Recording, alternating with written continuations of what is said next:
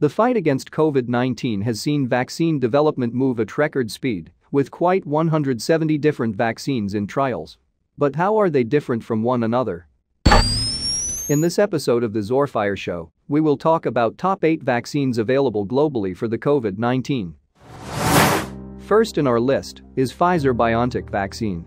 It's mRNA-based vaccine, which is made up of nucleoside-modified mRNA.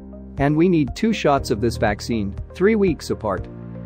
It shows 90 to 93% efficacy. It must be noted here that efficacy rate changes among different variants of SARS-CoV-2 because of the inclusion of mutations. And this vaccine is co-developed by USA and Germany.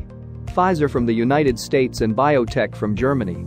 This vaccine is stored at -25 degrees to -15 degrees centigrade. Earlier reported temperature was -70 degrees centigrade. Before proceeding further, let's understand what is mRNA-based vaccine. These nucleic acid vaccines use genetic material, either RNA or DNA, to supply cells with the instructions to form the antigen. Within the case of COVID-19, this is often usually the viral spike protein. Once this genetic material gets into human cells, it uses our cells' protein factories to form the antigen, which will trigger an immune reaction. The benefits of such vaccines are that they are easy to form and cheap. Since the antigen is produced inside our own cells and in large quantities, the immune response should be strong. RNA vaccines got to be kept at ultra-cold temperatures, -70 degrees centigrade or lower, which could prove challenging for countries that don't have specialized cold storage equipment, particularly low and middle-income countries. The second vaccine, which is Moderna. It's also mRNA-based vaccine, which is made of nucleoside-modified mRNA. And we need 2 shots for this. 4 weeks apart. It shows 90 to 94% efficacy, and this vaccine is developed by the United States. This vaccine requires storage at -25 degrees to -15 degrees centigrade. Now we have the third vaccine from Johnson & Johnson, also known as Janssen. This vaccine is a viral vector type vaccine, which is made from human adenovirus, and we just need 1 shot of this vaccine. It shows efficacy up to 70 to 85%. This vaccine is developed by Belgium and United States. Now, what are viral vector type vaccines? The viral vector vaccines also work by giving cells genetic instructions to supply antigens. But they differ from macromolecule vaccines therein they use a harmless virus, different from the one the vaccine is targeting, to deliver these instructions into the cell. One sort of virus that has often been used as a vector is adenovirus, which causes the cold. As with macromolecule vaccines, our own cellular machinery is hijacked to supply the antigen from those instructions so as to trigger an immune reaction. Viral vector vaccines can mimic natural virus infection and will therefore trigger a robust immune reaction. However, since there's an opportunity that a lot of people may have already been exposed to the viruses getting used as vectors, some could also be resistant to it, making the vaccine less effective.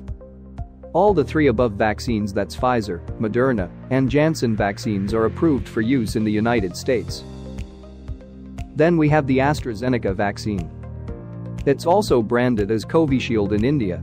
This vaccine is based on viral vector type, which is made from modified chimpanzee adenovirus. There are 2 shots to be administered that are 8 to 12 weeks apart. This vaccine shows efficacy of 76 to 81.3%. And is made by United Kingdom and Sweden.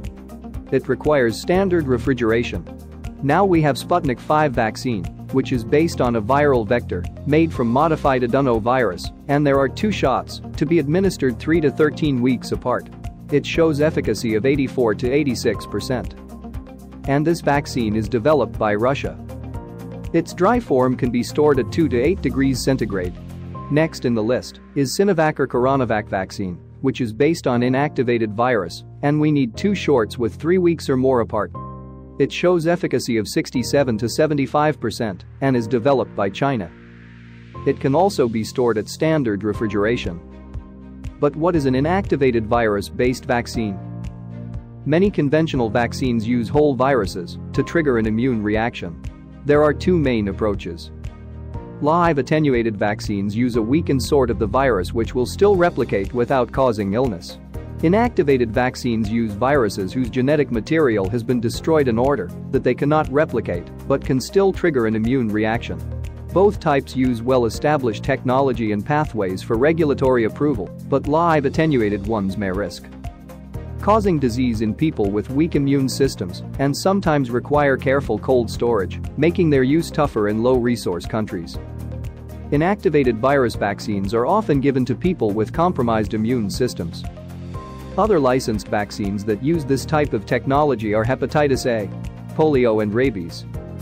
According to Gavi, the Vaccine Alliance, advantages of an inactivated whole virus vaccine include the fact its technology is well established, it is suitable for people with compromised immune systems, and it's relatively simple to manufacture.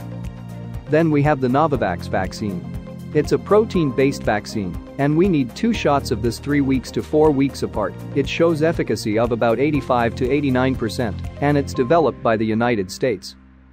It also requires standard refrigeration. But what is protein subunit vaccine? Subunit vaccines use pieces of the pathogen, often fragments of protein, to trigger an immune reaction. Doing so minimizes the danger of side effects, but it also means the immune reaction could also be weaker. This is why they often require adjuvants to boost the immune reaction. An example of an existing subunit vaccine is the hepatitis B vaccine. The protein subunit vaccination is also a well-established technology that's advantageous for those with compromised immune systems. And then we have Covaxin, which is an inactivated virus-type vaccine. And we need 2 shots or 4 weeks apart.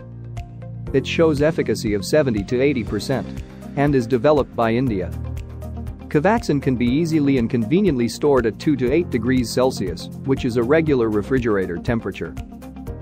So these are the 8 best vaccines globally present as of now. On an average, all the vaccines show efficacy in the range of 60 to 90%, which is a good sign to control the virus. If you find the video useful, then please smash the like button and subscribe to our channel.